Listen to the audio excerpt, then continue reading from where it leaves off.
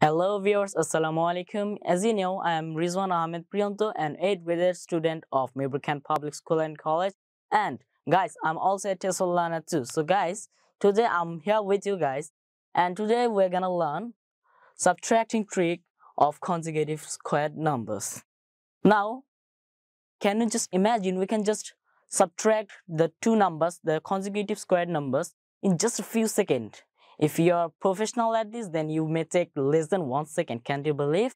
And if you're just like middle student, then you will take only 2 to 3 seconds.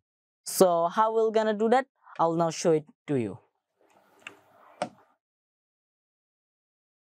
So example, what are consecutive numbers? The numbers which are just before and after, like 50 and what's its before number? 49. Now 50 squared subtracted 49 squared. So now how we're gonna pick up this result? It's very tough because first we have to pick up that 50 squared, then we have to pick up the 49 squared, and it will take time. Then we have to take the subtraction of that result. So it will take so much time and so much effort. But I have an easy trick that it will just only take just only 1 second. Just see what we're gonna have to do that. 15 plus 49 is equals to 99. Now, if you check in your any calculator or any calculating device, then you will see that the answer is correct. Because how? That's the trick. So if there is written that if we take this as A and this as B, that means A square minus B. Not in the term of algebra, but in arithmetic, this formula is leading us to A square minus B square. How are we gonna pick up this result? Just A plus B.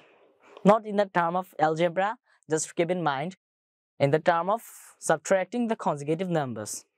Now, 150 squared minus 149 squared. How can we get a result here? Just add them. It's very easy now. 1 plus 1 is 2, maybe.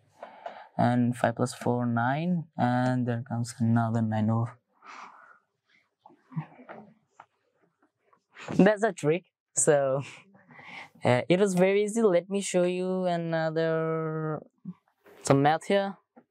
Now let us go into some big maths. Here 1501 squared subtract 1500. Now these are consecutive numbers as you can see here. So how we're gonna do this math? Simple, easy, in the same rules. What's this result? Very easy, 3001.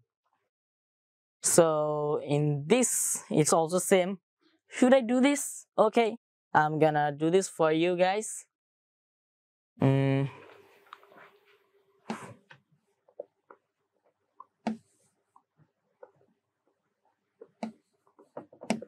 Okay guys, so now you have watched the trick of subtracting these numbers, this consecutive numbers trick. So that's the trick of today. See you in the next video. Until then, goodbye. Assalamu alaikum.